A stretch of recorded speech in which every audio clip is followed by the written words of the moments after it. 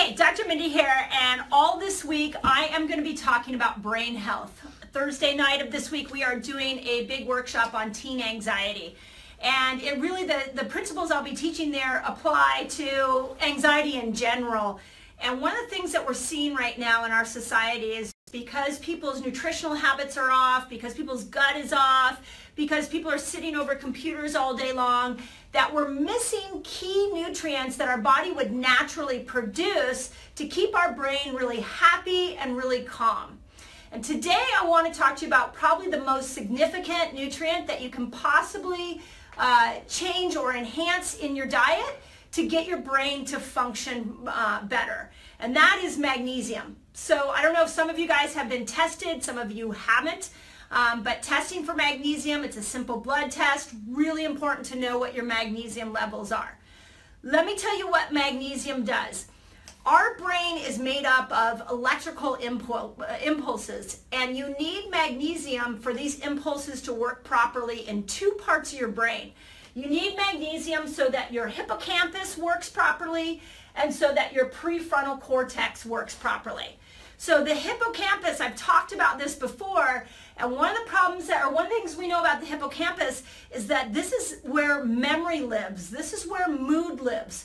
So Alzheimer's patients, they're the ones that end up with a deficit in the hippocampus, whether it's plaquing or not enough fat in that area or too many toxins accumulating in that area. When the hippocampus isn't working right, then memory and mood will be affected.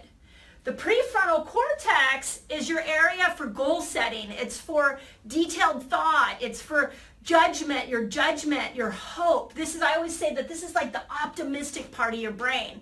And these two parts of the brain need magnesium. So if you're depleted in magnesium, then you're going to see deficits in those areas. So for example, right now, what we're seeing with magnesium deficiencies is you can find everything from your memory will be off, your decision-making capabilities is off, your ability to learn will slow down, so you might not be able to retain information as well. It'll affect your moods. It even affects your blood sugar, and you will definitely have a more anxious brain if you have a deficit in magnesium. So probably the next logical question, once you realize that magnesium plays such a key piece, is you go, okay, well, what would actually cause a deficiency of magnesium in my body? And you're going to be surprised because it's a lot of the things that we're seeing that our youth is eating, but we're also seeing prevalent in our culture.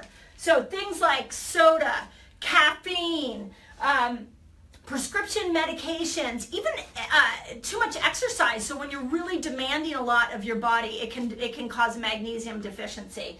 Heavy metals, I've talked a lot on this, on how heavy metals are getting passed down.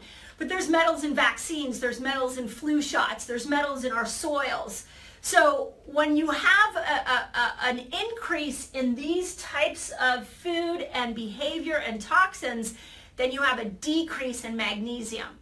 And when you have a decrease in magnesium, you throw off the prefrontal cortex and you throw off the hippocampus. When those two parts of the brain get turned off, you've got depression, you've got anxiety, you've got learning disabilities or learning challenges. Okay, so that's how critical this one nutrient is. So what can you do? So I'm a big fan of testing. Go and ask your doctor to test magnesium next time you see him, or if you're a patient of mine, come on in, we'll talk about how we can test your magnesium. The other thing is start to add in magnesium-rich foods. So things like pumpkin seeds. Now, how many of you are eating a ton of pumpkin seeds? One of my favorite oils right now is Andrea's seed oils. You can look it up online. I'll put a link in the bottom of this post. You can look that up. And pumpkin seed oil, you can actually get an oil. Have a tablespoon of that every day. Give your teen a tablespoon of that every day. So spinach, leafy greens. How many leafy greens? You should, with every meal, you should be sitting down and having some leafy greens with all of your meals. Like we at my house, we just have a big container of spinach. We have a big container of kale, and every meal we just pull it out and it goes with every single meal. I would never have a meal without a leafy green in it.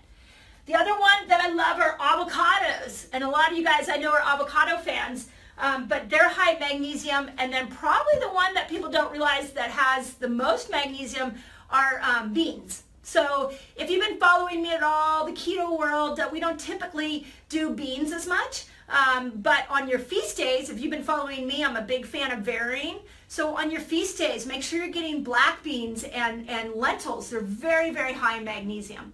So you can get magnesium from doing two things. One, stop eating these things. Stop the caffeine, stop the soda, stop the, lower your stress, work on detoxing your metals, minimize how many prescription medications you go on, and then come over here and make sure that you're adding these in.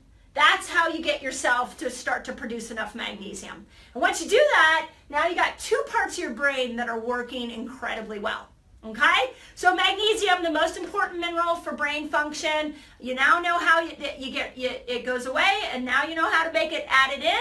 And if you want information about the teen anxiety workshop, just put teen anxiety and I will send you a link to the workshop. It's here in my office. We will be live streaming it. So if you want the live stream, put that in the comments as well. Okay?